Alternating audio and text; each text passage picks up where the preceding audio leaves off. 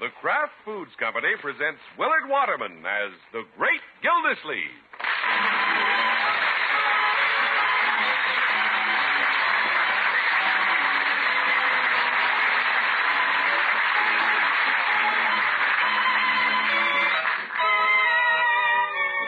The Great Gildersleeve is brought to you, transcribed by the Kraft Foods Company. Kraft, makers of the one and only Miracle Whip, the famous salad dressing that's so good it outsells the next 20 leading brands of salad dressing combined. Why is Miracle Whip so good? A special Kraft recipe, fine ingredients, and expert blending all help make this the wonderful salad dressing it is. The salad dressing that can make your salads more delicious than ever. Get the one and only Miracle Whip salad dressing. It's made by Kraft.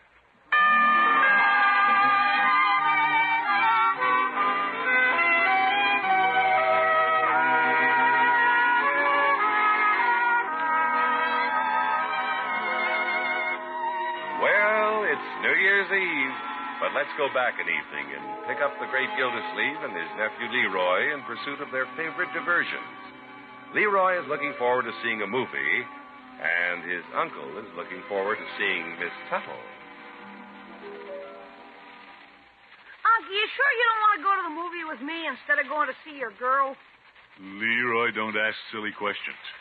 You're going to miss a peach. Oh, no, I'm not. I don't understand why a guy turns down a swell movie just to sit and hold hands with a girl.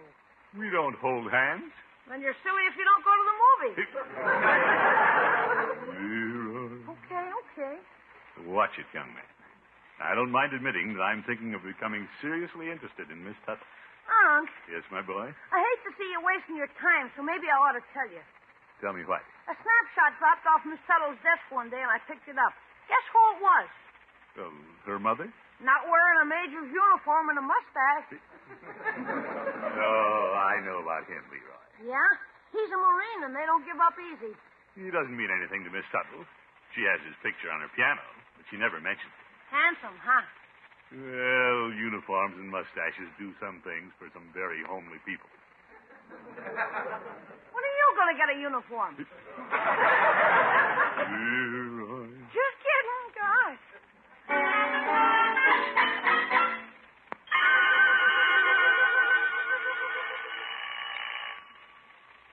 Well, tonight's the night. Grace promised to let me know if I could take her out New Year's Eve. If she gives me that date, then I'll know where I stand. Well, good evening, Grace. Hello, Throckmorton. Come in. Thank you. Here, I picked these up at the florist. What lovely roses. Here, let me take your hat. Thank you. I see you still have your mistletoe up. Oh, I let it stay through the holidays. Why'd you hang it on the mantel over the fireplace? It's so decorative. Well, it has other uses, you know. Really? If a man tried to kiss a girl under that mistletoe, he'd catch fire. Now, Throckmorton, you just come away from that fireplace. Yeah, all right. I'll sit over here on the piano stool. Excuse me while I put my flowers in some water. You go right ahead. Yeah, I don't know if she likes me or not. How can I go about sewing up that date for New Year's Eve? Oop, here's that picture of the Major, staring at me over his silly mustache. I'll bet he waxes it. What are you frowning at, Throckmorton? Yo, I see you have some new music here. Glowworm. Glow with the glowworm. Hey, Grace, speaking of glowing, how about glowing out with me on New Year's Eve? I suppose you think I've been awful about that date. Well, I've been happy to wait, patiently. But, Grace, tonight's the last night. Well, really, Throckmorton, I haven't meant to keep you waiting, but... Well, maybe we could talk it over better if there weren't so many people around. What do you mean? Why don't I turn the Major's picture to the wall? Two's company, but three's a crowd. Oh, Throckmorton. Yeah, what about it? I'm sure we'll have a wonderful time. You mean I have a date? Mm-hmm. Well... What are you playing? Something for the Major. Goodbye forever.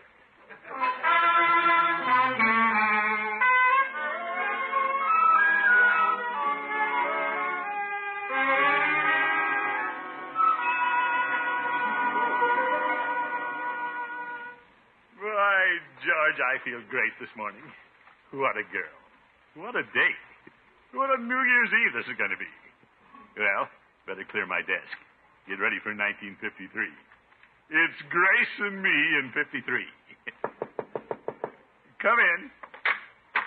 Hello, Peavey. Hello, Mr. Gildersleeve. What are you doing out of the drugstore? Oh, I fly the coop once in a while. I had to come down to City Hall today on a tax matter. Are they checking up on you, Peavey? No, I'm checking up on them. I'm entitled to a refund. Make a mistake, did you? No, I paid them too much on purpose. I like to get money back from the city. Oh, my goodness. Sit down, Peavey, while I clear my desk. From the looks of it, I don't think I can sit that long. It'll only take a minute. I just have to dispose of this unanswered correspondence. Mr. Gildersleeve, can you get by with stuffing it in the waste paper basket? If it's anything important, they'll write me again. Well, Anyway, I'm too happy about Miss Tuttle. Miss Tuttle? Grace, I should call her, since she calls me Throckmorton. My, you're getting on pretty friendly terms. Yep. I've been married 30 years, and I still call Mrs. Peavey Mrs. Peavey. Well, you never can tell what 1953 will bring. I may be calling Grace Mrs. Gildersleeve. You don't say. I can hardly wait until tonight to see her again. You have a date tonight? Yeah. Oh, I was sort of hoping we could ring out the old year together. Oh? Mrs. Peavy's still visiting her mother, and I didn't much care to go home and sing Auld Lang Syne with the parrot. Well, Miss Tuttle and I are stepping out. Sorry, Peavey. Oh, I don't want you to feel sorry for me, Mr. Gildersleeve. I'm glad you don't. So I'll go with you. You will not.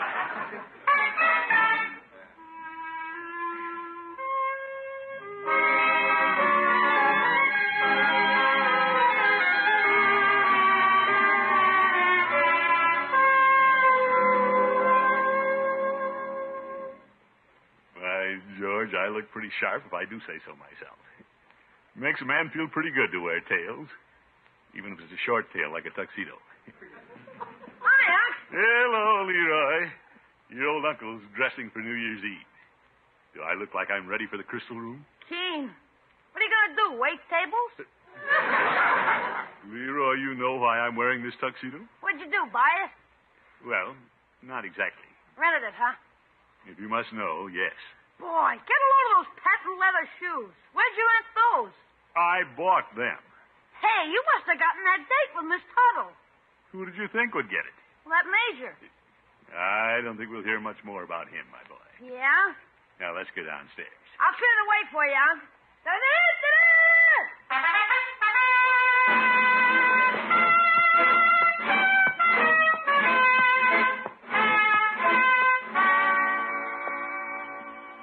Hey, Bertie, look what's coming down the stairs. My, just look at that class. Hello, Bertie. Is that the water commissioner and his soup and fish? No, it's a big fish getting in the soup.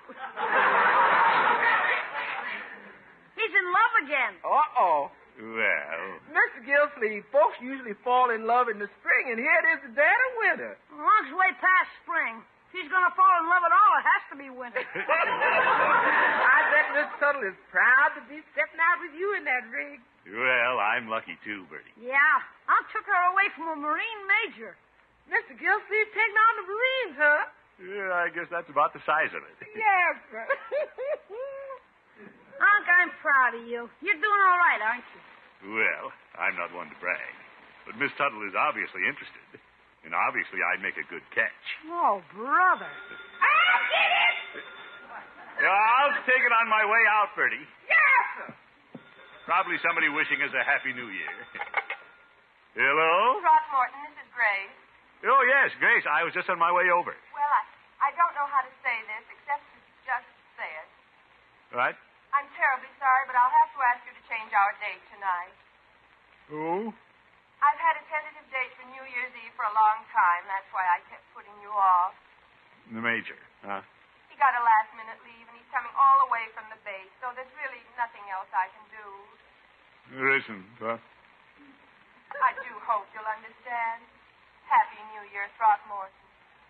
Happy New Year. Unc. What? Something happened between you and Miss Tuttle? Oh, no.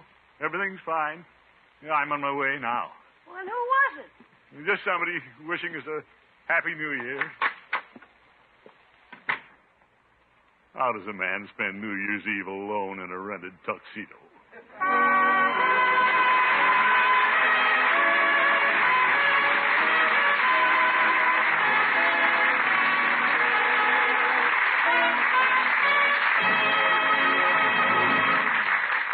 The great Gildersleeve will be back in just a minute. 'Twas the night before New Year's, and all through the place, all the people were sad. Not a smile lit a face. The hostess was treating each guest with great care, hoping for laughter and gaiety there. Then, in a flash, she knew what was the matter. The food she was serving just couldn't taste flatter. So out to her kitchen she ran straight away for the stuff that would make all her guests holler, yay. Remember, for sandwiches, salads with zip, don't you forget to serve Miracle Whip. As poetry, that may not be so good, but as advice, it's terrific, because Miracle Whip salad dressing makes salads and sandwiches taste so much better. Miracle Whip has a lively, teasing flavor folks call just exactly right. And it's a flavor no other salad dressing has, because Miracle Whip is made from a secret craft recipe. A recipe that combines the qualities of zesty, old-fashioned boiled dressing and fine, rich mayonnaise. Miracle Whip has just the texture you want, too. Creamy thick and smooth as satin, because it's blended with special craft beaters. Try this wonderful salad dressing. So many people like Miracle Whip so much, it's become the most popular salad dressing ever created, and actually outsells the next 20 leading brands of salad dressing combined. Get Miracle Whip the very next time you shop.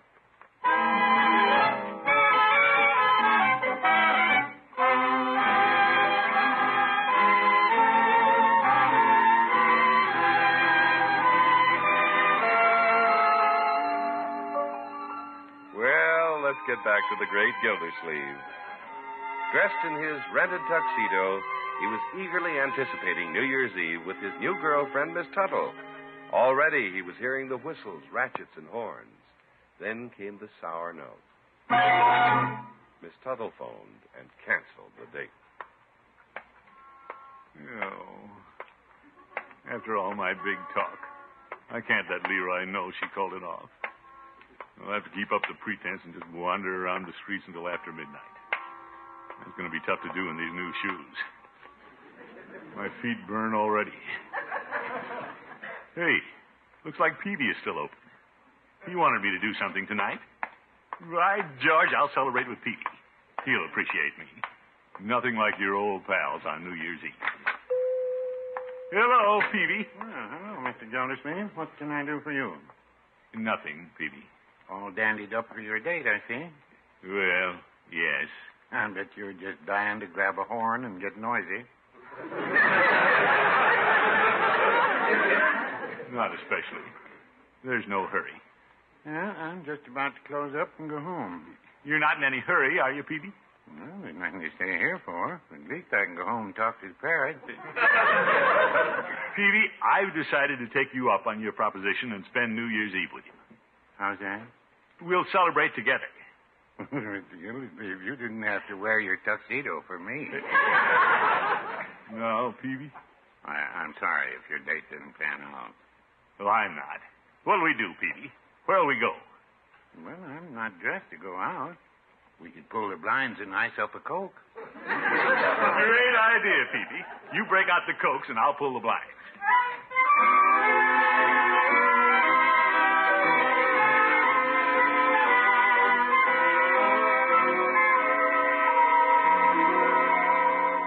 Yes, sir. This is the way to spend New Year's Eve, Peavey.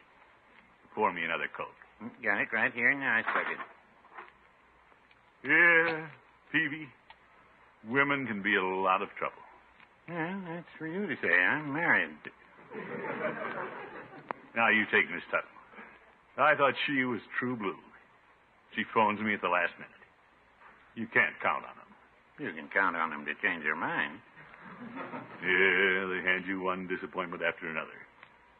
Peavey, that's been the history of my life. Well, you've had some interesting chapters. I can remember way back when you were in love with the widow Ransom. Yeah, that Leela gave me fits. What a woman. Yes, she was. Like I always said, she was the kind of woman that'd make a man burn down his house. Yeah, it's been about 4 years since I've seen Leela. Well, that's right. She did come back to town, didn't she? Yeah, I was engaged to Adeline Fairchild at the time. She heard about it and arranged a rendezvous with me at the Palm Room. That's a nice place to rendezvous. I'll never forget. She was waiting behind a potted palm when I walked in.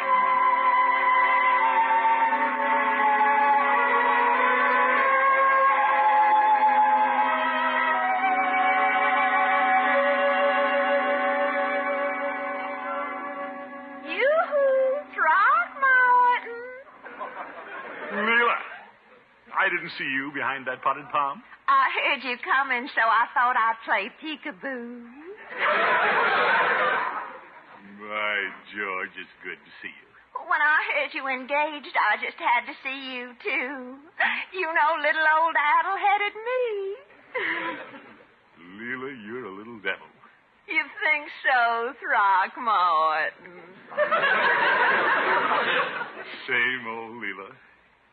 Say, you're doing your hair differently. Oh, well, I was wondering when you were going to say something, and you haven't even looked at my new dress. Well, I didn't think I should, being an engaged man. Silly. Oh, by the way, I haven't congratulated you. Thank you. Leela, I hope you understand. Good gracious, yes. When a girl's best boyfriend becomes engaged to a girl's cousin, who can understand better than that girl? Leela, I'm glad you're taking it like this. Throckmorton, I wish you every happiness. Thank you. And I hope you can find it with Adeline. Of course, now that you're engaged to be married, I bet you'll never think of little old Leela again. Oh, yes, I will.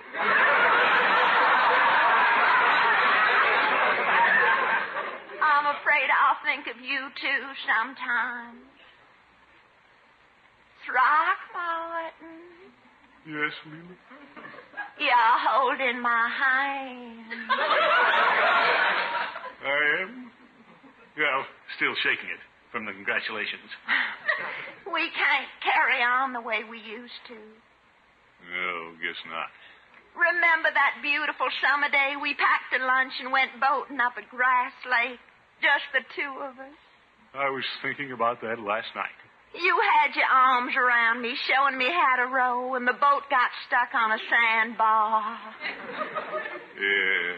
And big old strong you carried me ashore because you didn't want me to get my bathing suit wet.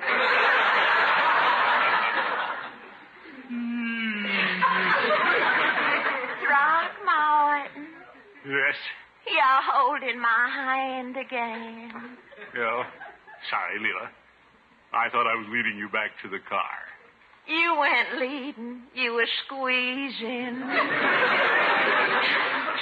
Sorry. You naughty boy. Those were wonderful days, Leela. Mm-hmm. Every spring when my lilac bush bloomed, we fell in love all over again, Throckmorton. Head over heels. Head over heels? Leela, I'm all mixed up. Oh, you poor darling. Tell Leela all about it. Well, if you'd been here, I never would have gotten engaged to your cousin Adeline. Wouldn't you, honey? No, this never would have happened. Throckmorton, do you know what you're saying? What did I say? Well, that if I'd been here, you'd be engaged to me now. Well, if you'd said yes. Well, I'm here and I say yes. Huh? Now all you have to do is explain everything to Adeline. Explain what? That you and I are engaged. I'm engaged to two women.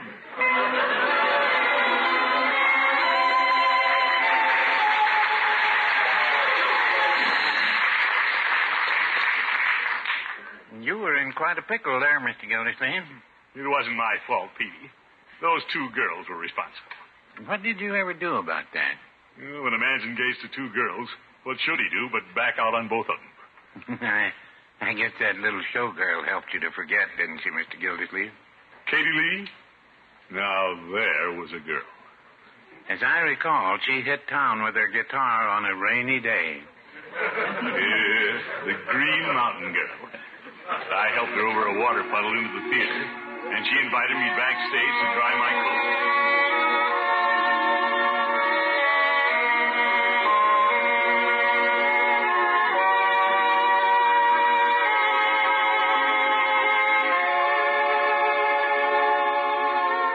While your coat's drying, we can sit out here on the stage and talk. Fine. What do you do on the show, Miss Lee? Oh, I sing a couple of songs. But you tell me about yourself, Throckmorton. Are you married? No, I'm a bachelor. But I haven't given up the idea. You're not married? No, I'm a gypsy, I guess. Love gypsies. I lead a roaming life, Throckmorton. Well, Summerfield might be a nice place to settle down. It might be. Well, let me sing you a song about a boy who met a girl in the woods. And this is just for you. For me? Mm-hmm. Oh, when I was a young boy and drove my mother wild, I met a maiden in the wood, and she said, "Child, look deep into my green eyes and at my autumn hair. When you're a man, you'll never see a girl quite so fair. Remember me, remember me, remember for the rest of your life." I swore when she vanished that when I was full grown, I'd have a girl just like her to be my very own. But now I am a man and I'd marry if I could. But I can't lose the memory of the girl in the Remember me, remember me, remember for the rest of your life.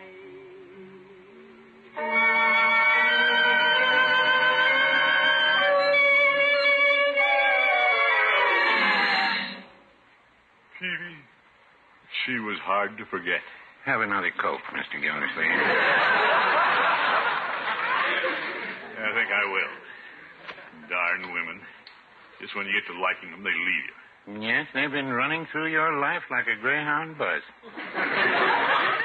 Well, there was one I thought I could depend on. You don't say. Yep. My little nurse, Catherine Milford. But even she fooled me. I found out she was having dates with that young intern, Dr. Olson. I tried to put a stop to it, Peavey. Naturally. I wanted to get ahead of that intern. So I wrote her a note offering to go steady with her. My.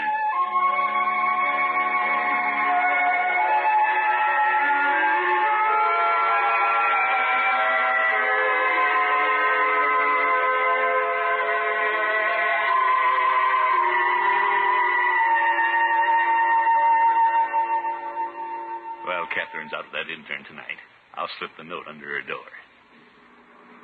Look at that moon. Wish I had the date.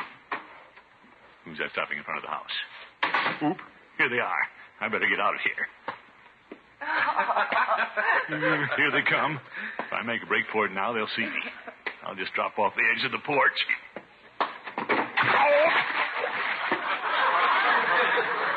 Landed in the lily pond. Both feet. Can't stay here. You'll hear that. I'm trapped. I just have to stand in it and hope they don't see me. Being in the lily pond at midnight would be hard to explain. It's been a lovely evening, Clarence. Now, Catherine, don't try to say good night so fast. Well, I really should. I'd ask you in, but it's a little late. Had a girl, Catherine. My shoes are filling up. Well, is this the way you treat all your boyfriends? Send them right home? Now, Clarence. By the way, who's that funny-looking fellow you've been going with? Oof. Mr. Gildersleeve? He isn't so funny-looking. He works for the water department. You bet. And I could turn off your water, Doc. Wish I could drain this pond. Why don't we sit here on the porch and swing a while? Gopher, go home. It's a little cold for the porch swing, isn't it? Oh, not for a red-blooded couple like us. You'd better watch it. Well, we'll sit down for a minute. We don't want to catch the sniffles out here. Well, if you do, Dr. Olson will take your case. Pushy Swede. What would you prescribe, Doctor? Well, first I'd advise that you take preventive measures, my dear. Oh? The way to ward off a cold is to keep warm. Let's sit a little closer together. Oh, now, Doctor. Oh, what a sneaky way to operate.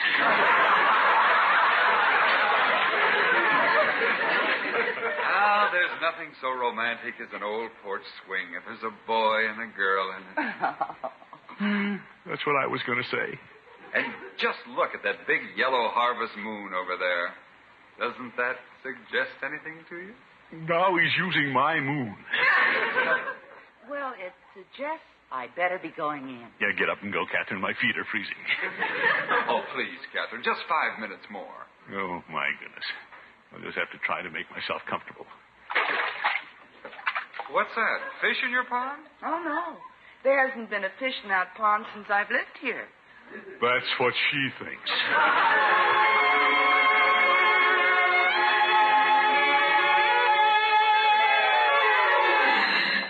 Peavey, I had a cold for a week. Yeah, I remember. You bought a lot of remedies from me. That's the last woman who's going to make a fool out of me. No, I mean it. No, I'm through. Never again. That's my one and only New Year's resolution. I'll never look at another woman. Oh, excuse me, Mr. Gildersleeve. Peavey's Pharmacy. Yes, he's here. It's for you, Mr. Gildersleeve. Me? Oh, thank you, Pete.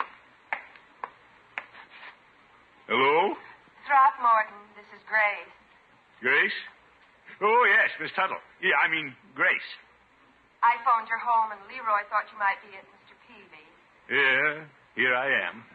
Well, I feel terrible about this, but my date didn't get to town, so I wonder if you'd still care to take me out. Would I?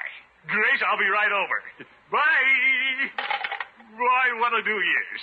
She wants me, Peavey. I'll see you later. My. Peavey, don't look at me like that. This is different. Well, no, I wouldn't say that.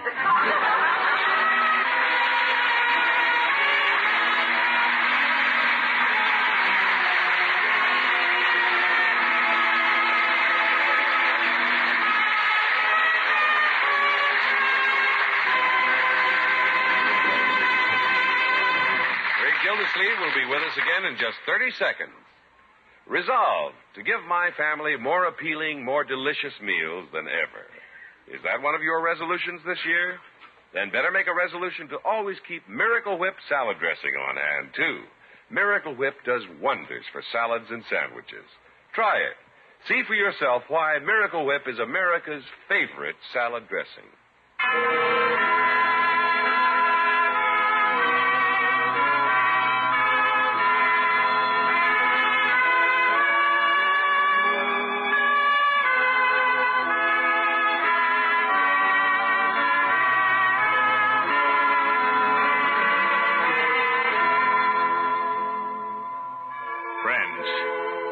And all the folks at Kraft hope the new year will be full of good things for you.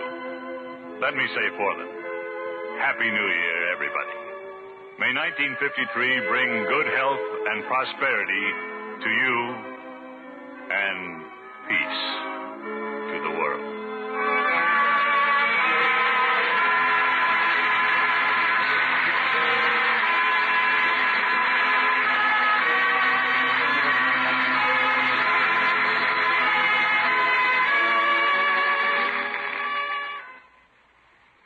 Gildersleeve was presented tonight transcribed. Tonight play You Bet Your Life on NBC.